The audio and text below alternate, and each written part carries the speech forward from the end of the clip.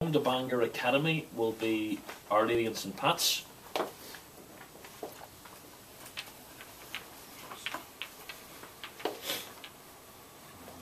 Number four, Rathmore will be at home to Christian Brothers. Paul, you're here for the Umbro Northern Ireland Schools Cup. Very successful last year. Hope for more the same this year. Yeah, it was very successful last year. You know, I think we managed to raise the profile of the competition. It's a very, it's a great heritage. The competition has been going for a lot of years, and we're very proud to be involved with the competition. And as I say, we've managed to raise the profile of it last year to a new level, and we hope to increase that even. Okay.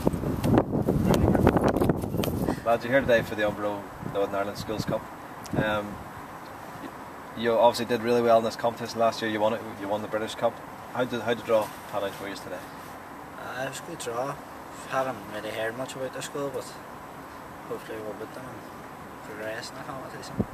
And is the same team stuck together this year from last year? Is it going to be the same this year? Well, I played last year, and I was a fourth year last year playing a year up.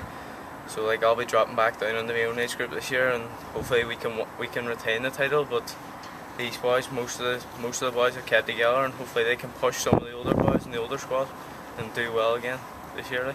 And the tournament itself, it's obviously something that you just enjoy playing. Brilliant, love it. Look forward to it every year. Each year you just push to get the start spot and do as well as you can in the competition.